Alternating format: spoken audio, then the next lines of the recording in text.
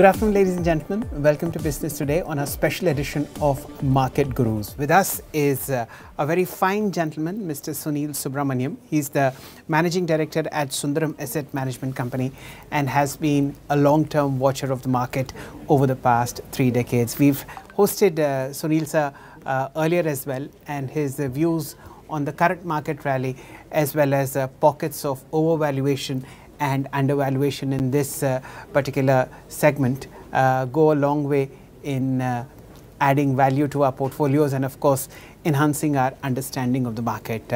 Sunilji, without further ado, let's begin with the part as far as Nifty is concerned.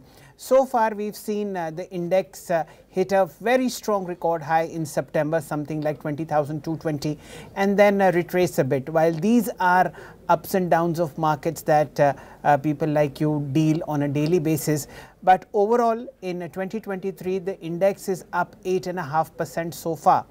Where do you see these markets, given that festivities are around and a lot of corporate developments, good earnings, good profits get reported in the second half of the financial year? How does the market look to you, sir? To me, to be honest, the markets do look a bit volatile. You mentioned a lot of good news around the economy. And I think two things are there about the news. In the long run, the markets respect the economy, the nominal GDP growth. But the markets are also a function of flows. And I think that when flows are good, it tends to discount a lot of the good news that comes in. So right from middle of March to the early part of September, we've been consistently receiving FII flows. And so the markets, as you mentioned, have given high single-digit returns.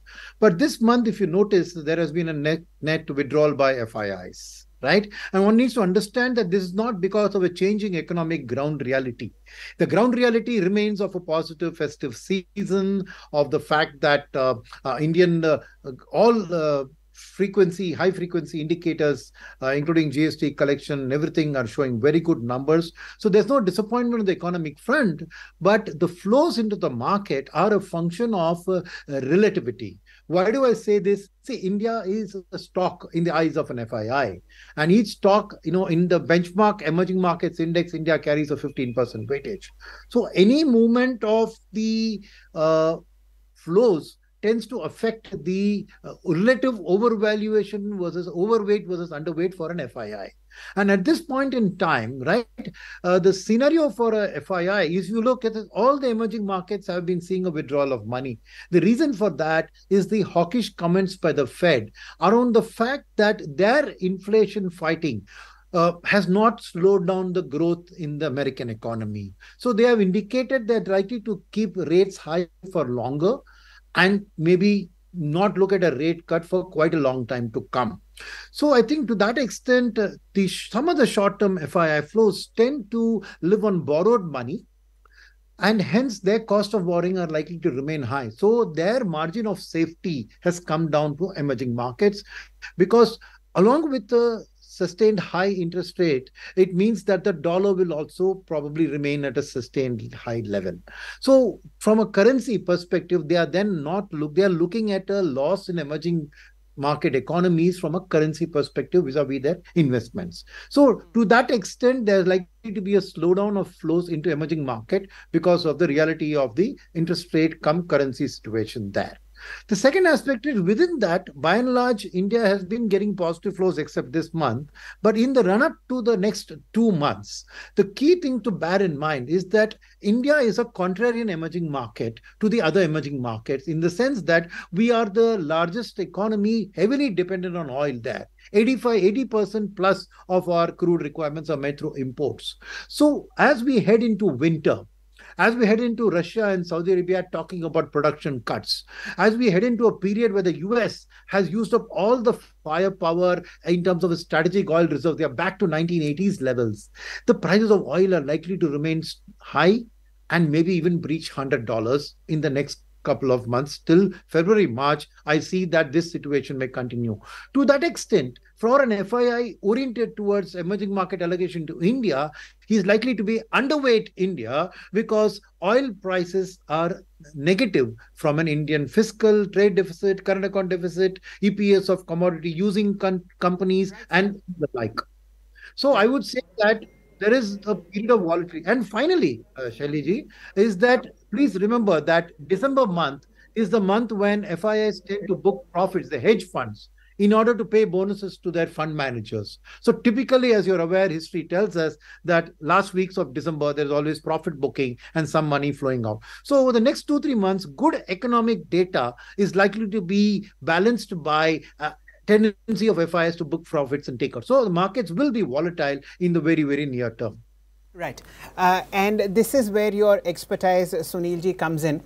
We've seen a fantastic run-up across the board in the mid-cap and the small-cap space. Both indices have substantially outperformed the Nifty by a factor of 2, 2.5, 3 times.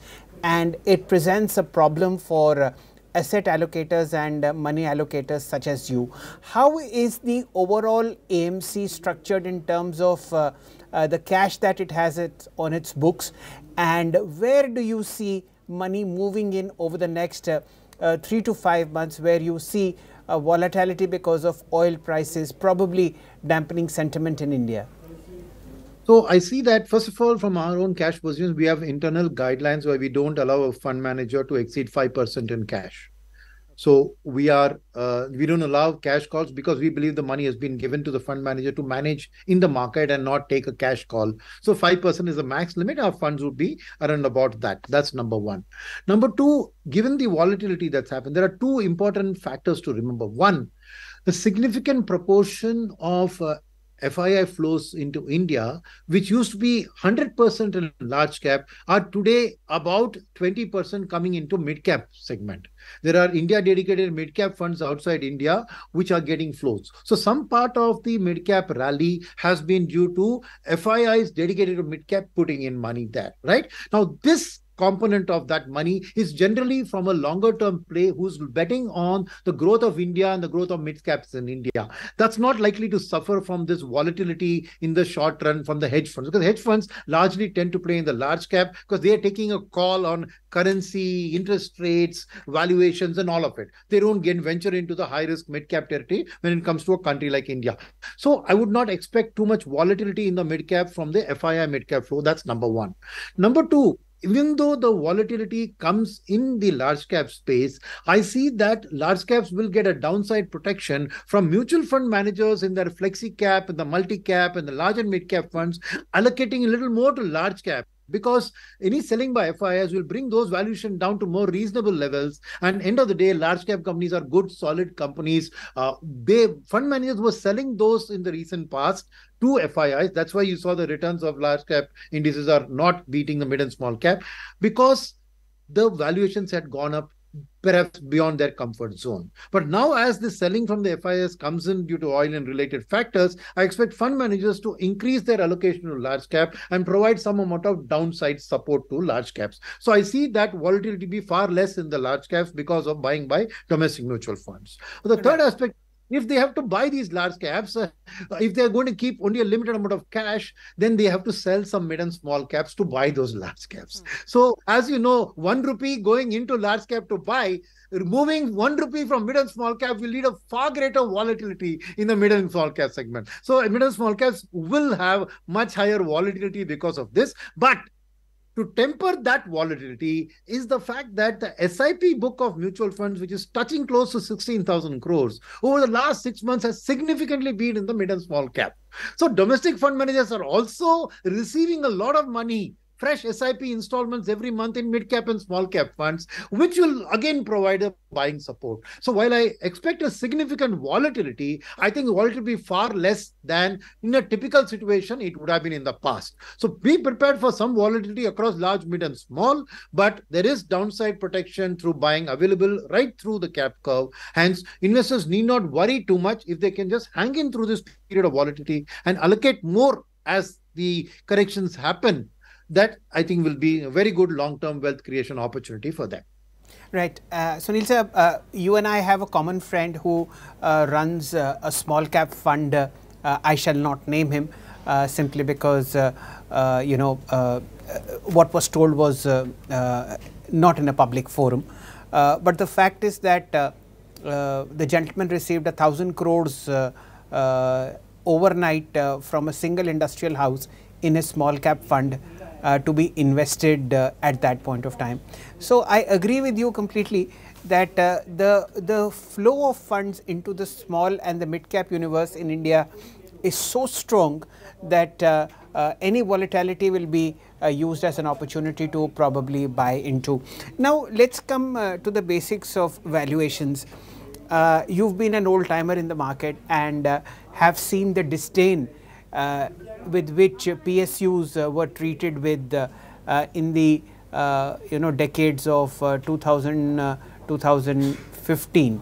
So this 15-year period was a washout for many public sector enterprises, and they've made a very, very sharp comeback. How are you sort of internally digesting the fact that the newest, smartest and the brightest kids on the block at the moment in equities are PSU banks, and that too second rung banks? How are your fund managers adjusting to this new reality, sir? I think there is no second question that one has to buy quality at all times, right? Now, many of these PSUs, one is I will take PSU banks separately and non-bank PSUs in the other sectors separately, right? So PSUs have always been at a discount because there have been questions about the fact that their professionalism, their capital allocation, the fact that the government is a big owner means that their dividends will be high, so government will take away the money. They won't have time to reinvest in their business. These were the things which used to give a discount to PSUs overall vis-a-vis the private sector players, right? In banking and in the other industries, right? Now, the two different views here, right? Now, the reason these low valuations, the price to book is a better bet when it comes to bank than price to earnings. And so the reason for that was that, like I said, these many factors. Now, what is changing is the fact that in India, you are seeing that we are coming to the beginning of a capex cycle. And what this means is that a banking sector, which over the last half a dozen years was driven largely by a retail lending book explosion, and with capex effectively having been shut down for the last half a dozen years, it meant that private sector players, not just banks, NBFCs too, were at the forefront of increasing their lending book. And COVID helped because it brought down the cost of capital for all the banks in the country and NBFCs.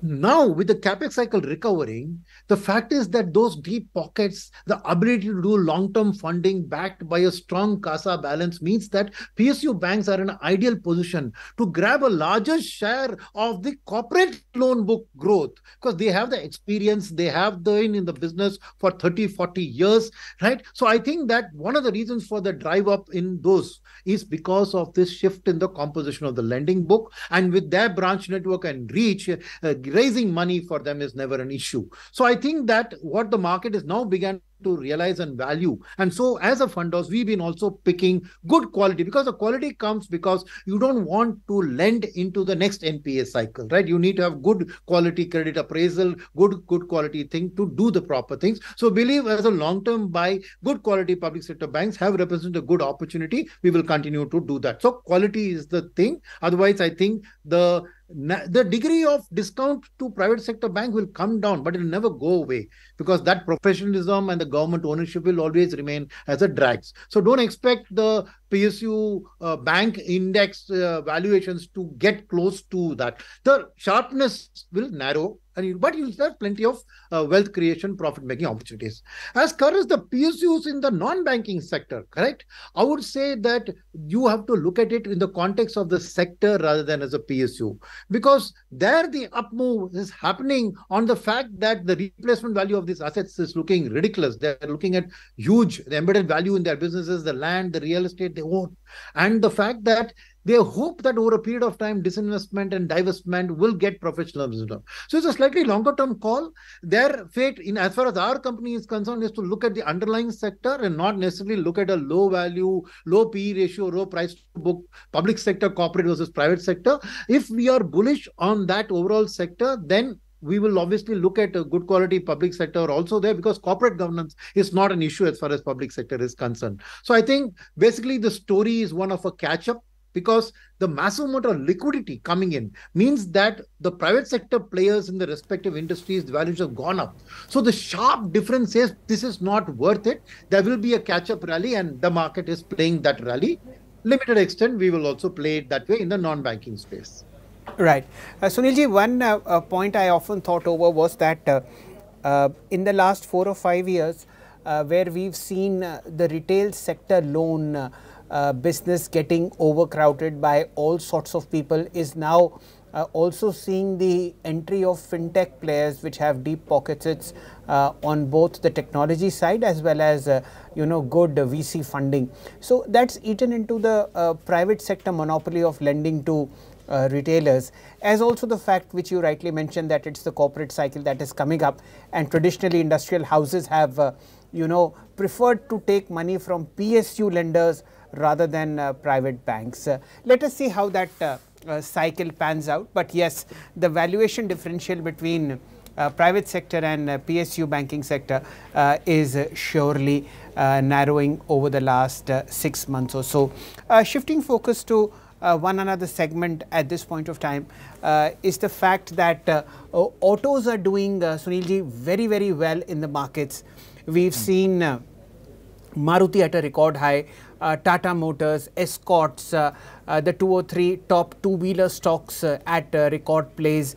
What do you think is the underlying momentum behind this expansion of price that we are seeing in the auto sector?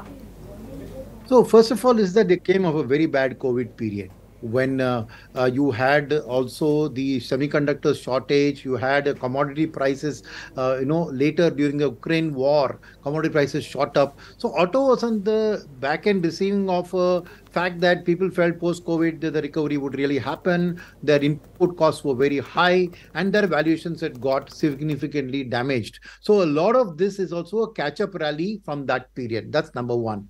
Number two is that catch-up rally is also happening because now the pent-up demand catch-up is expected to play out, and that's being played in. Second is the world going into a slowdown would mean commodity prices ease, and auto companies are heavy users of commodities, and hence they expect positive margin play. Finally, on the interest rate side also, right, India, we don't see interest rates shooting up.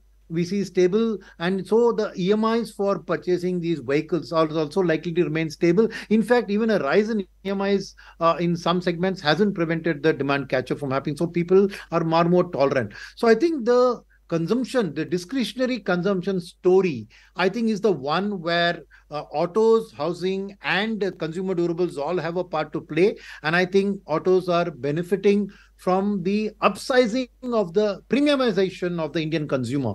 You can see clear disparity if you see a 7 lakh car plus the demand for that segment, the SUVs, versus the entry-level cars. So I think there's a premiumization happening which the auto industry is benefiting from, and the whole Indian large family SUVs fitting in a large family, all that stories are, I think, playing out. And I think auto has still some way to go. We remain overweight on auto in the next few years. Hello? Right. Yes, Sunil sir. Now that let's focus on one of your funds that's done a pretty fair job over the last 5 years. We are talking about Sundaram Services Fund. At the moment, the net asset value is about 27 rupees 45 paisa on the direct and the growth option. Remember, this is no investment advice. We are trying to discuss a particular sector which is contributing about 54% to India's GDP. Sunil sir, a fine performance coming in from this flexi cap offering that Sundaram had over the last 5 years. Very smart returns compared with the benchmark. And most of the funds are invested in the private sector banking space. That's the overweight part. But for the moment now, that money is into private banks. Is there a plan to somehow shift focus towards public sector banks, or you will let this behemoth keep on moving in this sea of fantastic quality and compounding that we've seen over the last so many years, sir? So, see, basically, if you see the services, is a growth story and not a valuation story. So, it's not a fund which flexicap in nature keeps shifting to find value within a PE. Rather, it's a fund which is betting on the growth in India. And private sector banks are a key part of that story, and hence it has an overweight to that segment. But the services fund is not just about banking. If I may tell you that, given that it's 54% of the GDP, it's got about 14 subsectors within it, which got retail in it, it's got logistics in it, it's got QSR companies in it, it's got aviation in it, it's got consumer stuff, non-manufacturing stuff. So the point behind the services fund, very simple to explain, is that 54% of India's GDP is from the services sector. But when we launched the fund, only 36% of the capital market was in the services sector. So we believe there's a huge catch up, because ultimately, if you look at it, the stock market has to reflect the reality of India. And that's where a services economy. So over the last 5 years, what has contributed to this fund giving 20% plus CAGR has been the fact that from 36%, the market capitalization of services sector has moved to 40. So that 4% upward shift in the market capitalization of service-related industries is what has delivered this return. And we believe the journey will go from the 40 to 54. And we also believe that that 54 itself will be headed closer to 60 over a period of time. So essentially, it's a India growth fund, if I may call it that way. And the capital markets, because of the whole Jandan Aadhaar mobile, the whole financialization, the whole, formalization of the economy, means that the new entrants to the stock market are more likely to be in the services sector than in any other sector. So a lot of new additions will happen in the capital markets, and these are the ones which will grow faster. So we believe that the basic thesis is very sound for the services thematic fund, that ultimately India, the manufacturing will grow, but maybe at the cost of agriculture, because for every one job in the manufacturing sector, 1.8 jobs get created in the services sector to support it. So it's a more fundamental thing. Financial services is overweight because the benchmarks have financial services, and we do need to respect. You mentioned that we beaten the benchmark. So without respecting what's there in the benchmark, so that's again a reflection of the position of banking and financial services in the Indian economy.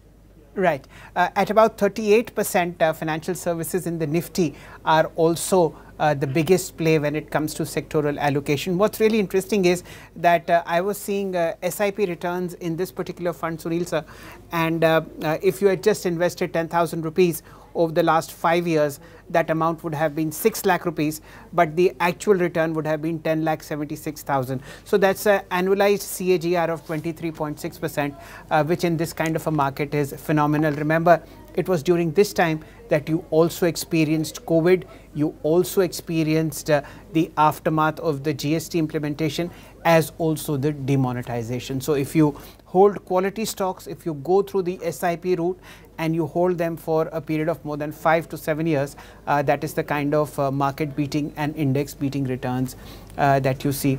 Sunil sir, the other part within the services field is this impact of technology that has come into lending, since it's a lending focused portfolio, and Bharti Airtel is also a technology company. Reliance is also morphing into a technological platform. Would you believe that the underlying theme which is hidden from our view in this particular fund is actually technology? See, that's the truth of the Indian economy, and hence the fund has to reflect it, right? I think the transformation, India is today, I think, probably one of the fastest growing digital country in the world, right? In terms of everything. So I think the Indian economy itself will reflect the value of digitalization, which is expressed through technology. And hence this fund will also naturally reflect that, if it is true to its style of following the Indian economy's growth. Fair point. And if you drill down lower into this particular fund's portfolio, you have Phoenix Mills, which is an aspirational growth story. You have L&T Mindtree, Equitas Small Finance Bank, ICICI Prudential Life Insurance Company. So you can see the tilt of the fund manager is more towards the services, financial services space, as also something that powers it immensely, which is technology. Sunil sir, a final question to you. as far as the broader markets are concerned. One, where do you see the Nifty by, say, March of 2024? You've mentioned a very, very strong overhang of firming up crude oil prices that might delay the party in India. But your estimate of the Nifty over the next 6 months, sir? So I would say that you mentioned March. And so if I may just take the liberty of going to April instead of to March, right? There is a reason why I'm asking you that, telling you that, because I believe that the winter lasts in the Western countries till about the beginning of March, right? So this Fair year point. also, go back in time, mid-March is when FII flows spoke up in India, because as you herald a summer coming in, people expect oil prices to ease. So all the volatility of the next few months will ease dramatically from March onwards next year, and you will see that oil-related flows will actually spike up in India. Right? That's number one. Number two is from our own. So I expect that the RBI also, at that point in time, would be looking at possibly a rate cut in a scenario of a situation where the Rabi crop has come and played its part. And I got strong confidence in this government's ability to combat inflation in an election year. As you know, inflation loses you election. Growth may or may not win you election, but inflation loses you elections. So I believe the focus of the government will be on controlling inflation significantly in the run-up to the election through fiscal policies. Hence, RBI will have a lot of room to at least consider a rate cut. And I think so. That's why I said April. Right, sir. RBI April policy to facilitate. And typically in the run-up to the election, you will see consumption get a boost as government also shifts its focus more towards consumption as opposed to infra in those few months. And hence, I expect a pre-election rally to happen. So mid-April in the run-up to the election, I think market will touch lifetime highs. It may go through a strong volatility before that, but these factors that I mentioned, expectation of oil dropping in summer, RBI rate pause to cut, right, as well as the consumption boom in a pre-election month will mean that, of course, the opinion polls around the election results also will play an important part at that time. Fair point, Sunilji, and it's such a pleasure to have you on our show. The north part of India has a wonderful saying, "Aapke muh mein ghee shakkar." Let's hope that the best happens as far as Indian markets are concerned, and I'm sure you will continue to join us to share your wonderful insights into what is probably the best market rally that we've seen over the last 50-55 years as far as Indian markets are concerned. Thank you so much for your time. Thank you. Thank you, Shail. Also, I just want to end by complimenting Business Today on the accolades it has won in terms of viewership. Under your leadership, very well done. Congratulations. And like I said, I hope this may continue for many years to come. Right, sir. That's a compliment meant for Siddharth Zarabi, the managing editor of BTTV, and I'm surely going to pass it on to him. Thank you so much for your very kind words. Very kind of you, sir. Thank you so much, ladies and gentlemen. That's all that we have for Market Gurus in this episode. Do keep on watching Business Today Television.